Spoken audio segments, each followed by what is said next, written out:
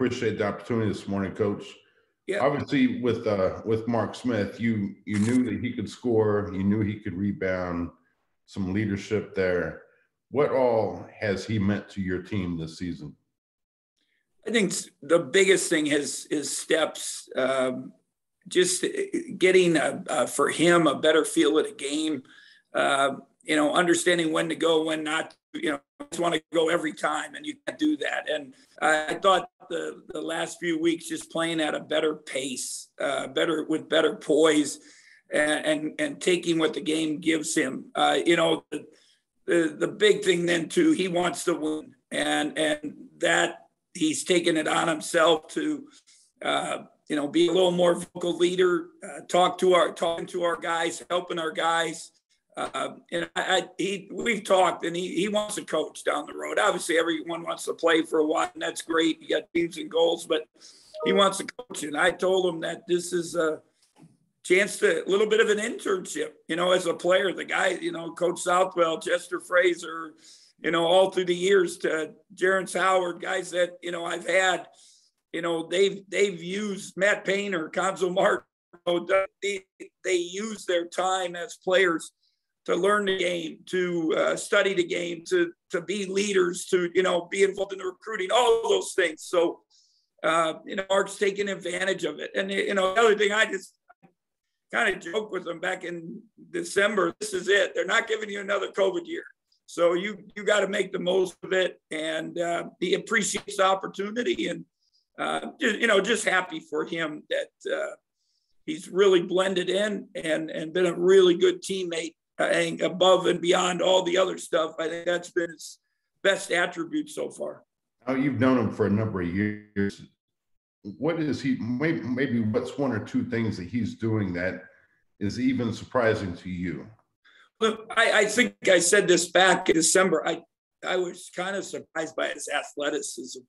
I didn't know, you see the big body. He doesn't have that long basketball body that, guys are bouncing and, flying around. He's got that, I always say he's the bull in the China shop, and he's definitely not the China in that equation. So, he jumps better than I thought. So, I think that's been the biggest surprise for me. And that's what I've encouraged, and the coaches have encouraged. Use your body, use that athleticism. And I think that rebounding part has become, it's obviously he's one leader in the league, or one of the leaders in the league. It's been a really good weapon for us. And then he can get to the, he's starting to learn how to use his body and get to the basket. We always talk about grind out layups, take the other player's space. And he's really learning to use that big body and take up space and get to the hoop. Thanks, Coach. Yeah. Next question to Michael Goins. Yeah, Bruce, how much has defense really kind of predicated your offensive turnaround and ability to get to the basket a little better? Well, I know our defense has been pretty solid. I think it's been decent all year. We are one of the best in the country at defending the three. I think the big thing is, keeping people out of the paint. Can we get in the paint, and can they get out of the paint? Keep them out of the paint. And, you're going to have your games where you make your jump up and make 6, 7, 8, but and you eat baskets, and that's going to be a key tomorrow. We got to keep them. We got to make them earn baskets. We got to keep them from getting stuff off their sets and their out of bounds plays. They're really good on the special teams type situations, and they take advantage on every aspect of the game. And then when we do get stops, obviously that allows us to get in transition, and we've gotten a little better in that. Not as much the advantage break. How many layups have we gotten? How many layups has anyone gotten in the last few weeks in transition? We talked about the Texas Tech game. They had 2 possessions in transition. And that's going to be a key tomorrow, limit their easy ones. But, what we've done a pretty good job of is that kind of secondary break where, they got 3-4 guys back, and we're making better decisions, attacking, getting the paint, getting it side to side, and making it tough on defense. It seems like you've almost gotten into some delayed secondary situations that have been beneficial to you. Yeah, I think they're starting to learn, and they're starting to learn what to look for. Some of it, just getting guys back together. Some of us haven't practiced together.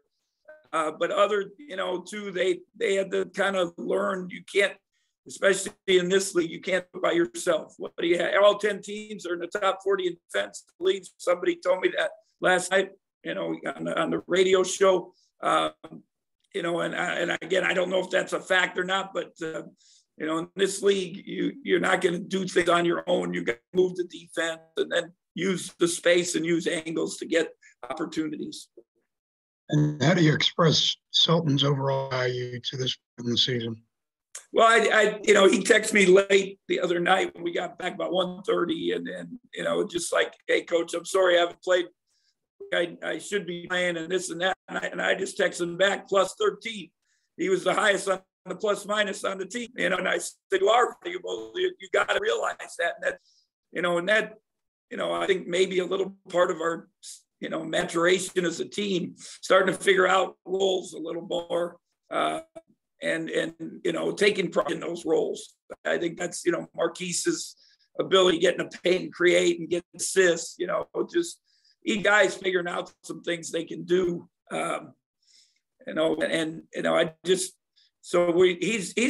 He's been very positive. I'd like him to be a little more confident shooting a three when he gets it. If he's open, shoot it.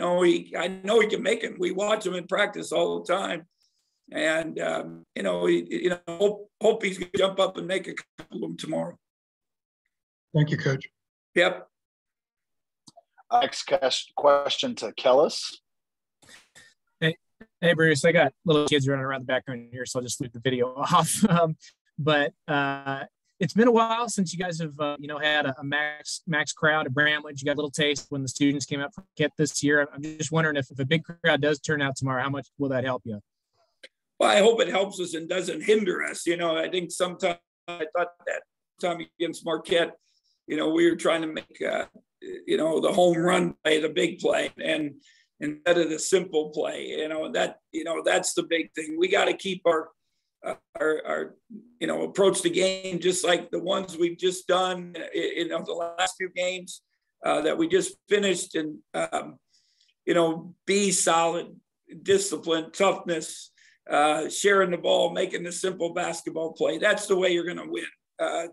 One of the things we had a program come in here, and the guy kept telling them, you don't get up for big games. Your habit and your discipline go up in big games. And that's, I think it's going to be really important to. And you obviously survived with super small ball against Texas. Is that an option against Kansas, or with their front court, do you have to go a little bigger? I think, at times they go small too. And you're going to have that opportunity. And, Mark Smith guard a lot of people. I'm not sure I want to put him on McCormick for 40 minutes, but we've put him on Williams. We put him on, the Texas bigger guys. So, here and there you can maybe do it, but obviously our bigs. It would be nice if our bigs kind of, do give us a little more production. And to me, it's going to be playing great defense. I think that's the biggest thing. We talked yesterday, is moving your feet and giving us a great effort on the defensive end, and hopefully getting a couple rebounds, a bonus basket or two here, and make a couple free throws. It would be positive for us. And last one for me, do you think the transfers are prepared for, what the energy that comes along with this rivalry, or have you helped them understand that at all? I think we got to be careful, not making it bigger than it is. We just played two really good teams. Texas Tech beat Kansas. It's a big game, but you gotta play the game the right way. And again, we can't, it's a big game. I understand that, but we also got to approach it the same way. Our preparation has got to be good. Our scouting has got to be good. We got to be locked in all that stuff. Our understanding that it's the simple play, the good basketball play that's going to help us win, and the discipline and toughness on the defensive end. And then to play hard, getting on the floor, the loose balls. Oklahoma, you watch that one. Hills on the floor, got a deflection, got a floor, loose ball, dished it to somebody, went down the other end, got a layup and one, and gave them a chance. It's just Kansas made the big shot down the stretch, but those are the things that are important. All right, thanks, Bruce. Good luck tomorrow. Yeah, thank you. Next question to Wyatt. Good morning, Coach. I guess a couple of questions here real quick. What do you see in terms of the improvement with Ochai and Brown more than anything else? And then what about Remy Martin? Nobody's talked about him. I know he's been injured a little bit, but I'm going to guess you would tell me he brings a little different dynamic to the table if he's available to go. Yeah, I think if they can get him cooking like he's capable of, it would add a whole other dimension to their team, because, we've seen them. We faced them years ago, out in Vegas, and, we watched them play against Kansas and Allen and play unbelievable. And, so he could, I think, again, he's figuring out their system and what they want, when he should go, when he shouldn't. And then the discipline part on the defensive end, the switching, all the stuff they do. But, those other two are just playing, like seniors, like older guys should. They very, very confident. They play off each other. When you shoot 47, 50 from three, that's impressive. We got guys that don't make 50 on layups. So, but he gets good shots and he's shooting with a lot of confidence. And, for him to, Oklahoma, no points in the, first 30 minutes, 32 minutes, and then get, down the stretch, make big shots for them. Really important. And Christian Braun just seems to make the big play at the right time. He unbelievable, crafty, smart. Got, he's bigger than you realize. He's probably 6'7" or so. Can guard a lot of spots, switches on the, their defense. He always great on scouting report. They've both just gotten better and better. There's no doubt about it. And I love it. It's we talk about the portal and that, but those guys are pretty impressive that they've been there and they've done what they're supposed to. That's what college basketball. I did a bunch of media stuff this thing. With the new portal, does Barry Brown and Dean Wade and Cam Stokes, do they have the careers that they, have because they stayed here and improved just like those guys have done at Kansas? It's the good part of college basketball that, I appreciate and I hope other people appreciate.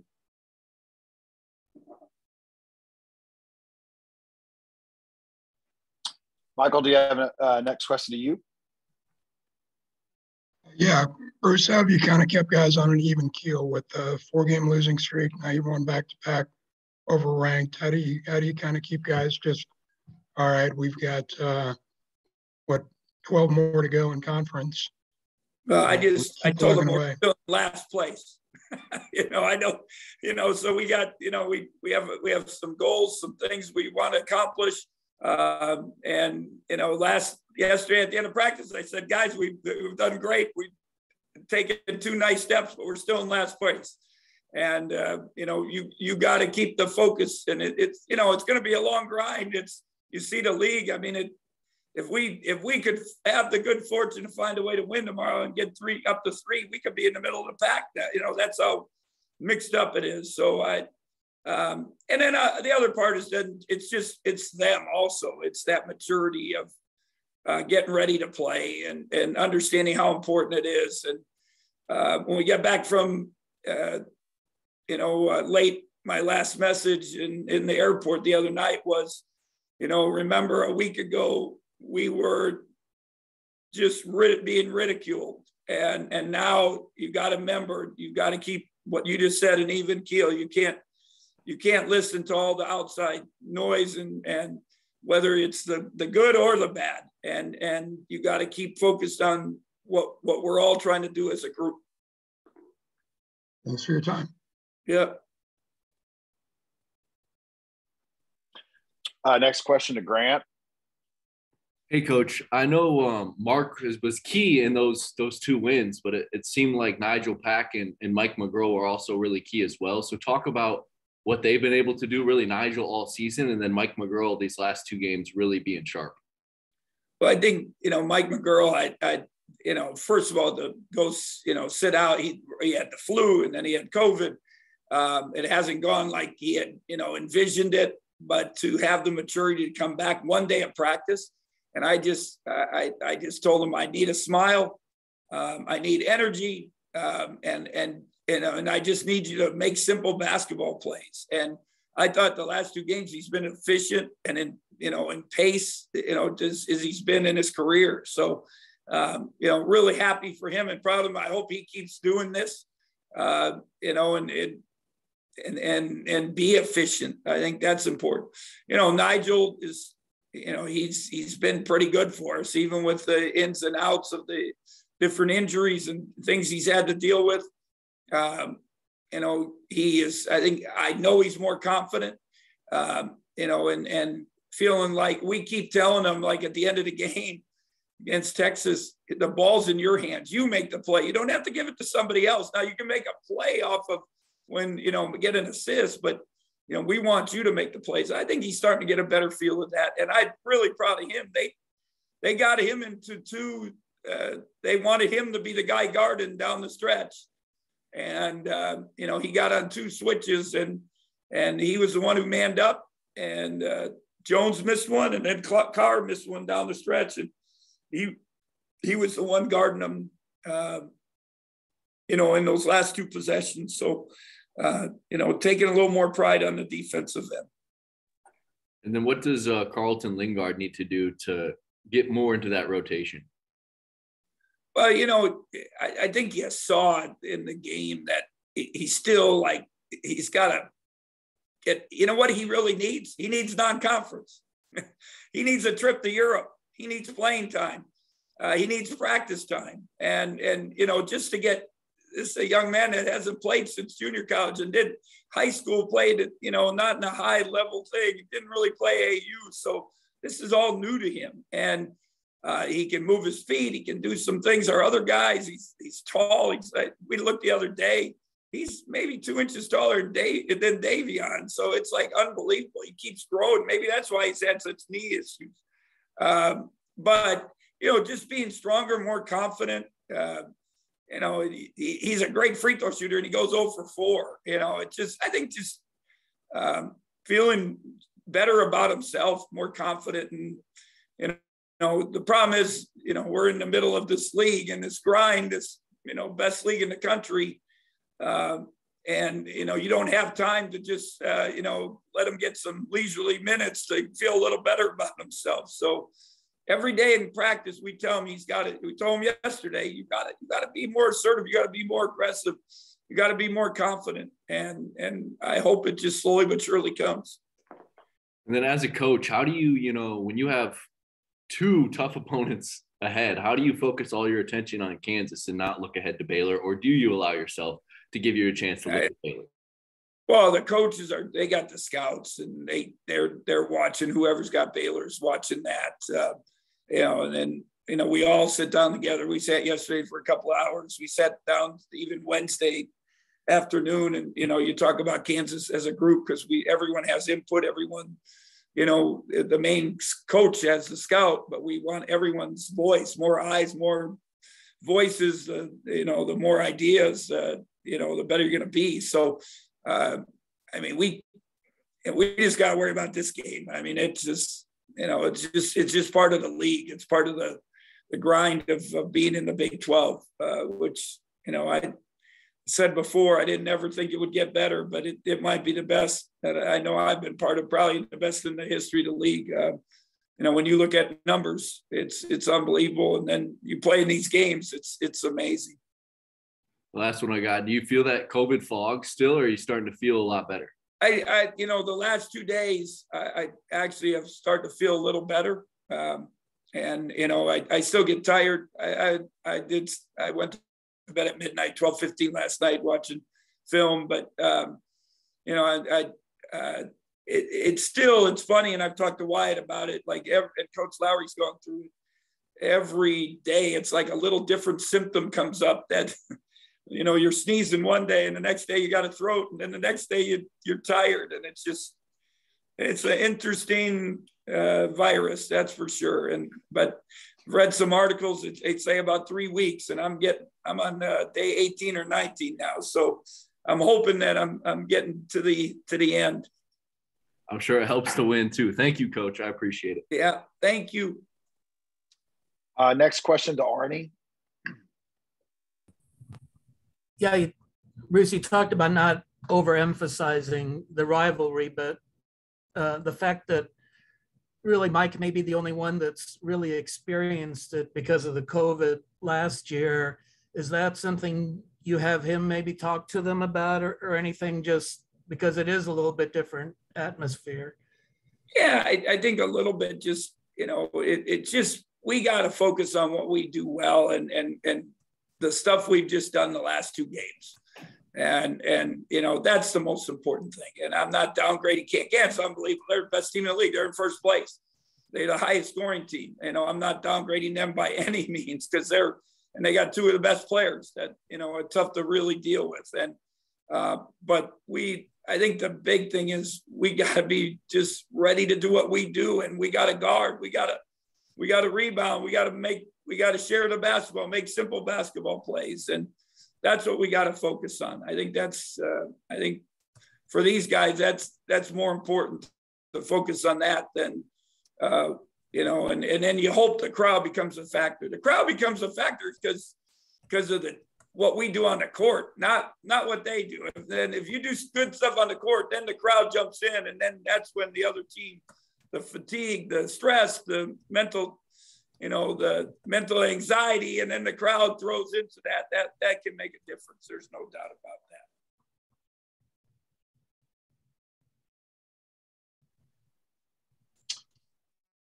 Any other questions for Coach? Just to follow up on his initial question, all 10 teams are in the top 35 in adjusted defense. Actually, the lowest one is 35, so that's pretty incredible. So, and 7 of the 10 in the top 40 in scoring defense. So, any other questions for Coach before we let him go? Appreciate everybody's patience. Okay, Coach, this looks like we all have all the questions answered. I appreciate your time. Good luck tomorrow. Thank you, as always, for the time. All right. Appreciate Thank you, guys.